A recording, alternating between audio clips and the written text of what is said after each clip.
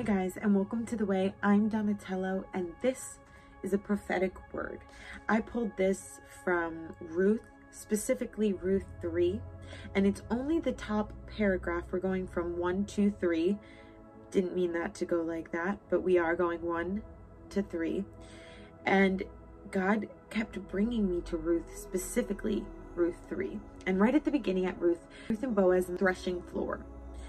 One day, Ruth's mother-in-law said to Ruth, "My daughter, I must find a home for you where you will be well provided."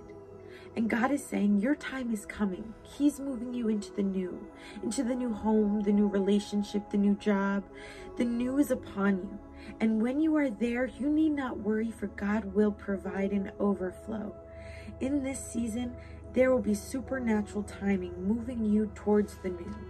Just as Ruth had to take the wheat to be threshed to separate the wheat from the chaff, the good from the bad, the usable from the unusable, just as this season held you and gave you a platform to grow, just like the wheat, the part that makes food needed to be held up by the chaff, something that yields nothing.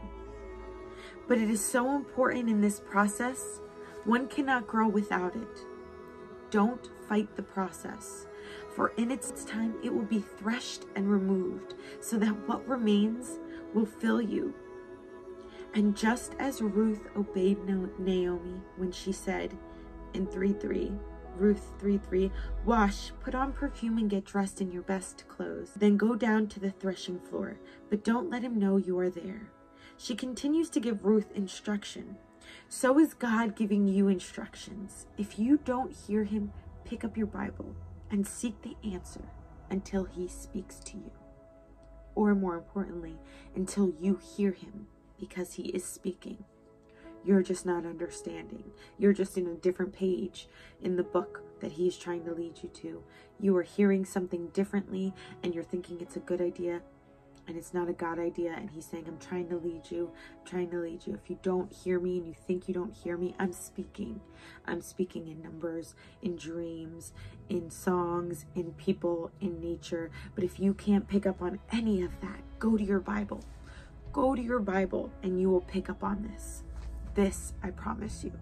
It may not happen at first, but you just keep going until you get that aha moment. God is saying, seek me and I will prosper you. Seek me and my obedience, and I will bring you into the new, and with me as your focus, you will not fear this new and unknown. God is saying he has something for you. He needs you to be obedient, to listen, and to seek his face. Just like Ruth, who married above her social status, so will you rise above where you are right now. So will you lift up and continue moving forward. You will proceed not by your own, but by he who sent you. Father, we pray for all those who this video comes across their ears, that they may prosper and come find you, so they may prosper and come to know you in the way that you delight in. Let them be obedient and listen to the words you have to say, so that you may guide them, so that you may direct each step that they take to lead them to the purpose that you desire for them, that you change their hearts and make your desires their desires, so that all can live in a kingdom mind state here on earth as it is in heaven. In Jesus' name I say amen. So stick with it, guys. Don't lose heart. Don't give up. Listen, be obedient, and more importantly, God is bringing you something amazing. Your breakthrough is right there, right? Something supernatural is right on the other side. Keep moving towards it. I will see you guys back later.